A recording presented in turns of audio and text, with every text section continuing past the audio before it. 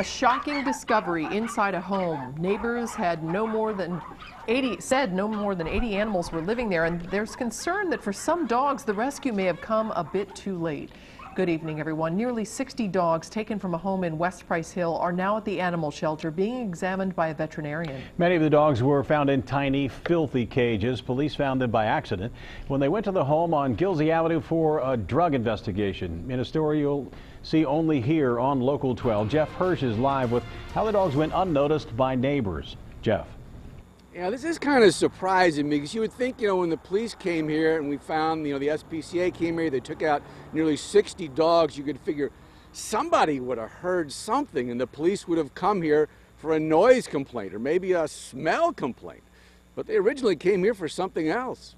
This all started out as a drug investigation with no inkling whatsoever what was going on in the shed out back. But when we executed the search warrant, we found that there was a puppy mill in operation here. Police found about 4 dozen dogs in what amounted to a canine cell block. Some of the dogs were in such bad shape it was impossible to tell the breed, although all appeared to be small lap dogs. There were also a dozen rabbits and another dozen or so dogs inside the house.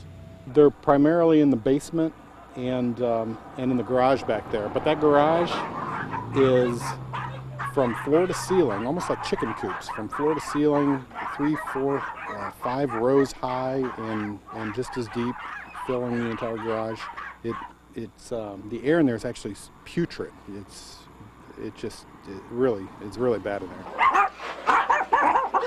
Despite the noise when the shed door was open, it was pretty quiet, at least to the neighbors, when the door was closed. Did you have any idea what was a couple of doors down? No, I did not. I mean, I've seen dogs there, but I've never seen a whole bunch of them. Did you ever hear anything really, really loud, a lot of dogs? I've heard dogs, but I didn't think it was like a bunch of dogs. So you're surprised? Yeah. Yeah, I am. The resident of the house was taken away in a police car. The dogs were taken away too in an SPCA van.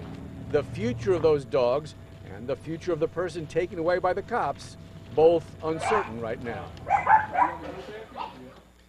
And no name has been released. At this point, no charges have been filed. And also, it is kind of a mystery because no one is saying, or maybe no one knows, was this a breeding puppy? Was it a puppy mill in the sense that they were raised for sale, or were they raised for laboratories, or raised for pet stores, or was it just somebody who wanted a lot of dogs? I mean, that sounds ridiculous, but at this point it is certainly possible.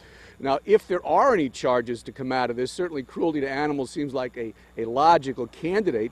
I would like to think after all these years on the job, I know the intricacies of the city of Cincinnati zoning code, but I don't. Is it legal to have that many animals in that confined a space? Do you need a license? So there's a whole lot of things that are going to be looked into as this case moves forward. Live in West Price Hill, Jeff Hirsh, Local 12 News. Jeff, thanks very much. Local 12 News has a crew at the Sharonville SPCA facility now. They're gathering more information about the condition of the animals, and we'll have new information on that for you tonight at 11 o'clock.